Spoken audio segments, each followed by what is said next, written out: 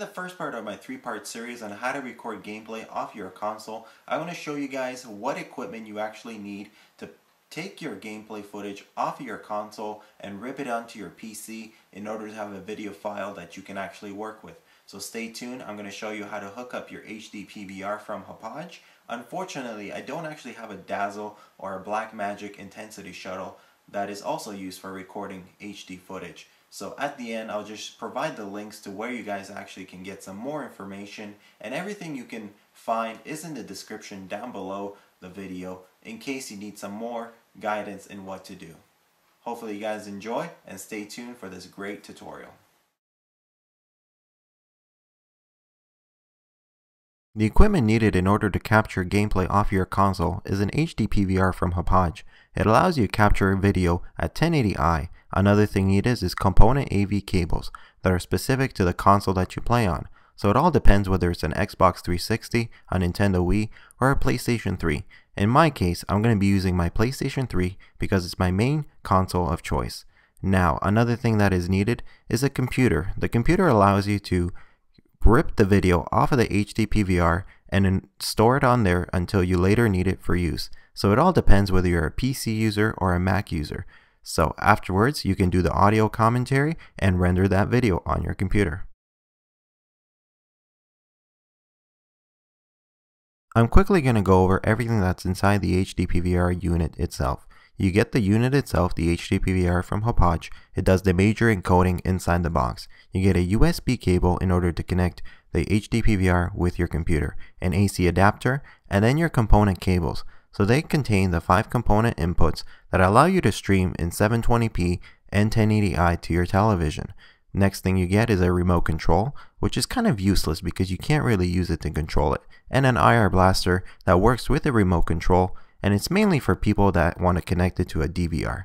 You also get a package that also contains your software for the HD PVR unit, and it comes with ARC software, your warranty information, and your instruction manual for your HD PVR. So this is everything the unit comes with inside the box, and it's all ready for you to start working with. Next thing I will show you is how to connect the HD PVR unit to your console using the component cables that are specific to the console. Another thing I will show you is the component cables from the HD PVR unit that connect to the television. I will be showing you guys how all the connections work on the back of each unit and where to connect it all.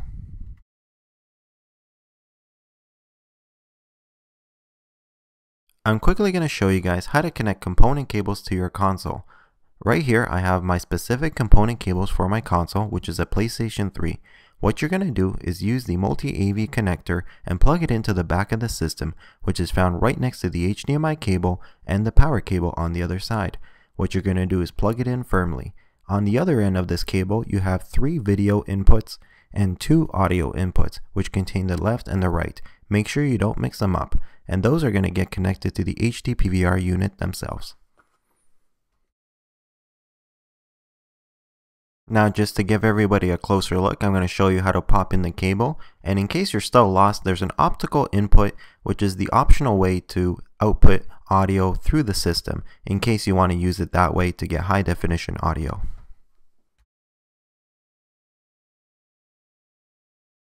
I'm going to go over all the plugins that are found on the outside unit of the HD PVR itself. There's multiple inputs both on the front and the back, so it can be a little bit confusing. Up at the top you have your output.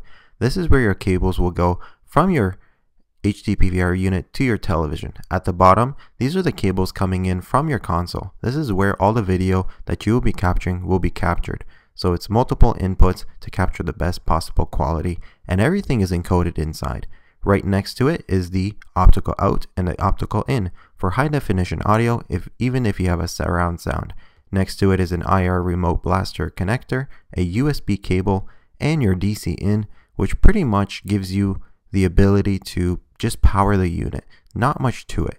Now I'm just going to turn the unit around and show you guys what you guys can actually find on the front of the unit.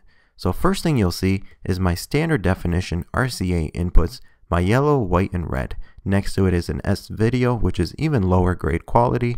You have your IR port and a power button just to power on the unit. Pretty simple, nice and clean, great design. Now to show you how to connect the HD PVR unit to your console with those component cables that I connected earlier. Make sure that you actually separate the audio cables, your left and your right, which is your red and white cables, and your video cables are also separated. You don't want to mix them up because it will cause you to not get the proper picture. So nice and surely just plug it into the correct slot. Make sure that the red goes with the red, blue with the blue, and the green with the green. A lot of times if people do mix up the audio and the video red cables, it can actually cause a distorted picture, and in some extreme cases it can actually cause the system to malfunction and cause it to be defective. Now you can see those are all the plugs that are really needed to start recording off of your system. You do have the optional optical input and output for your high definition audio. Next thing I'm going to show you is where to connect your component cables for your television. The next thing I will be plugging in is your component cables that will be running from the HD PVR unit to your television. Now you do need a high definition TV that supports component cables. If you do not have that, you would have to use a different set of cables or just use a single S-video input. Now, just like the bottom, the ones running from your PlayStation 3, you have to plug it into the respective slots in order to get the proper picture outputted. And again, the audio cables, make sure you don't mix them up. You got your white and your red, and I find it a little bit cleaner instead of using the optical cables. Just to simplify everything for you guys, I've removed the cables from the component inputs just to clear everything up, so that you guys can see the AC input, the USB, and the optical cables. Now I'm going to start off with the optical cable. Basically, it's used for high definition audio, and what you do is you plug it into the output and the input. One end will be coming from your console if it supports optical inputs, and the other end will actually be going to your high definition stereo system or your surround sound system. Now the next thing that you will actually be plugging in is your USB cable. So this is essentially just a one cable. It plugs in only in one way, a specific way. Do not mix it up or don't force it in. Make sure it plugs in correctly, and the other end will be going to your computer. So what actually happens is the cable will actually carry all the information that's encoded on the unit and carry to your PC and store it on there. And the last thing is the AC adapter cable, which essentially just powers the unit itself. Make sure that you use the AC cable that came with the system and don't you use anything else.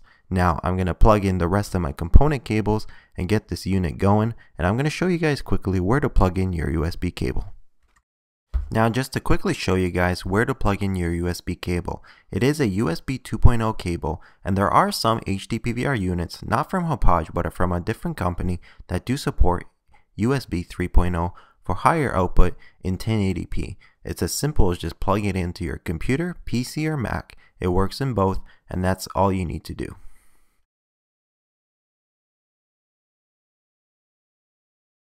Before you power on your HD PVR from Hauppauge, make sure that you install the software that came with the unit itself. It's fully upgradable and fully updatable, so make sure you do that before you do anything else. The software itself will actually prompt you when you're supposed to plug in the HD PVR with the USB cable. Make sure you do that first, follow all instructions, and then I will show you guys the settings. Now I'm quickly going to show you guys how to set up your PS3 settings. It's essentially the same on the other systems, whether it's an Xbox or a Nintendo Wii. Make sure you refer to the owner's manual in case you're lost. So on the PlayStation 3 system, you're going to go into settings, and then you're going to scroll down into display settings. Choose that option. Next, it's going to be your video output settings. Now you're going to see a couple choices here: HDMI, component D terminal, composite S video, AV multi-out. Don't get confused by the AV multi-out. Choose the component D terminal setting. Now here you're going to see a few standard definition settings. What you're going to want to choose is 480p, 720p. You're more than welcome to choose 1080i, but I advise against it because it does provide a little bit of a distortion and scan lines when recording at that high of a quality, especially if the game supports it. Now, once you're ready with that, just hit the arrow to the right and hit the X button to enter in all the settings. And then it's going to prompt you to set up your audio output settings. So when you're setting up your audio output settings, you're going to see the same options: HDMI, optical digital output if you chose to use that, and your audio input connector, SCART, AV multi-out. So choose the last option, which is the most logical one, which is your AV multi-out unit. And as soon as you do that, everything's all set and everything should work perfectly.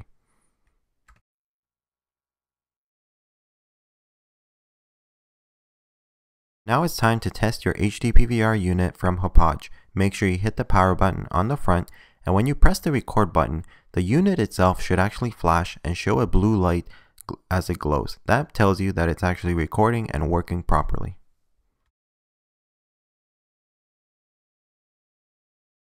I'm quickly just going to test the HD PVR unit with my TV in the background. You're going to see the same video outputted on my PC and on my television. So on the bottom I have my laptop running with the software, and you're going to see a little bit of a lag in between my PS3 movements and the movements on my PC. So when you're playing games, it's best to always look at the TV instead of the screen on the computer, because it can confuse you and it can cause you to lose your games.